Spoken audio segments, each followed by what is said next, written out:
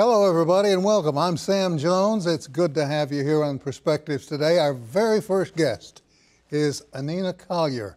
She's the Dean of the McKeon Center for Creativity in Tulsa. Welcome. Thank you so much. Good to have you here. I am happy to be here. A little bit about the center. What is it? Sure. So we are part of Tulsa Community College, the Metro campus downtown, and we teach art, design, and communication, but we also offer all kinds of community programming, events, art exhibits that are free and open to the public.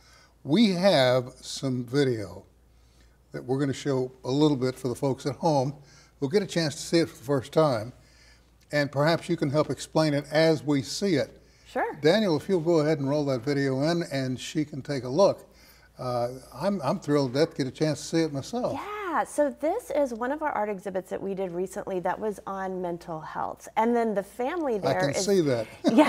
Yeah, the family there is doing Please Touch the Art, which is another one of our annual exhibits. So yeah, this looks like highlights from our art exhibits. The event hall is a multi-use facility. So anytime you come in, even if you're coming in for a community event of some type, there's always art up.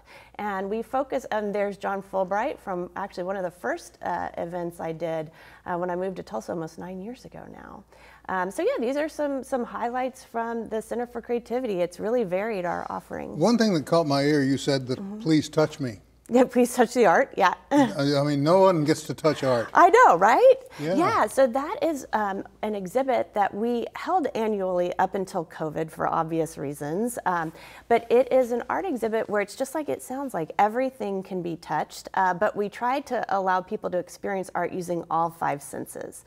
So that exhibit has a special focus on visitors who are blind or visually impaired, but really it's for anybody that wants to experience art in another way. And we'll be back with that annually, not this summer, but the next summer. You also have various free exhibits, and I need to stress that because a lot of folks are under the impression, well, you know, what's it cost to get in? Right. Yeah, it's free. And everything that Center for Creativity sponsors is free and open to the public. And that is part of our mission of community is our middle name at Tulsa Community College. And so getting people to be able to experience it, keeping the barrier for entry low is very important. But I'll also add that especially with the viewership of this show, we're at the point now where we are live streaming just about everything we do. So even if you can't make it to downtown Tulsa, chances are you can still watch the live stream and participate that way too. That looks interesting. Yeah, this is a fun one. This is part of our I Can't workshop series. So this was I Can't Drum with the Bart Center for Music. Well, now this isn't one of those deals where y'all come bring your own drum. No, we provided them. Yeah, so through the Bart, through our partner organization. Yes, so everything that we do, if a supply is required, we provide it. This is a leather crafting workshop that we did where people learned how to make feathers. And this was a great one. So we did I Can't Ride a Bike with Bike Club Tulsa. And that was specifically for adults who'd never had the opportunity to learn how to ride a bike. I was going to say, there are those out there who have not been on a bike before. It's true. My own grandmother learned to ride a bike when she was in her late 60s. And no so, kidding. Yeah. So, and this is our Recess series, which is a summer series that's for people of all ages. So whether you go with your kids or on your own, it's kind of intergenerational movement classes. And again, another photo from the leather crafting workshop. So hopefully these pictures are giving you the impression that we are extremely varied when it comes to our subject matter.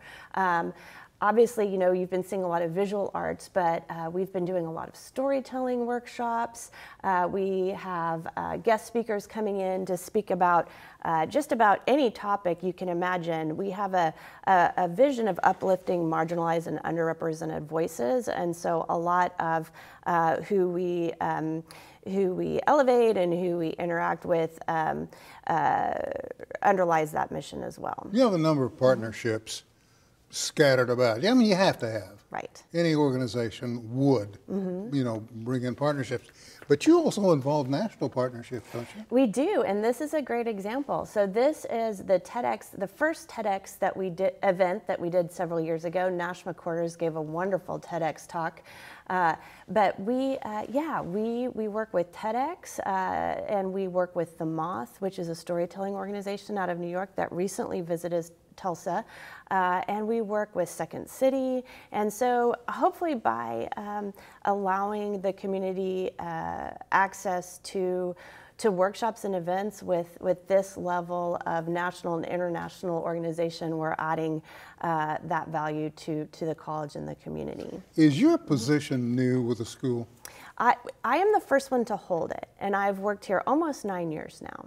Golly, Yeah. well, it's encouraging and it's interesting to see what you're doing with the job. Well, thank you. It's been really a dream come true. I've been really wonderfully supported by TCC in the community and all of our partner organizations. It's a lot of fun. Well, it's great having you here too. We appreciate you taking time to come in and visit with us and the folks at home about everything going on at TCC, because you know, we just don't hear that much. Mm-hmm.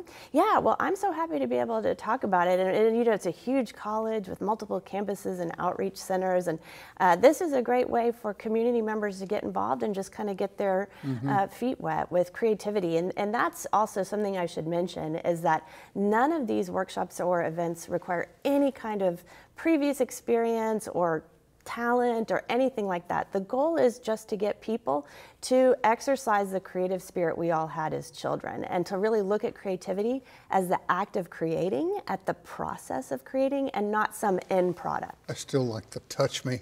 Yeah, I like that part. Hey, thanks for coming by. Thank you so much. We'll do this again, okay? Sounds good. I'll look forward to it. Look forward to it. We'll be back with more right after this.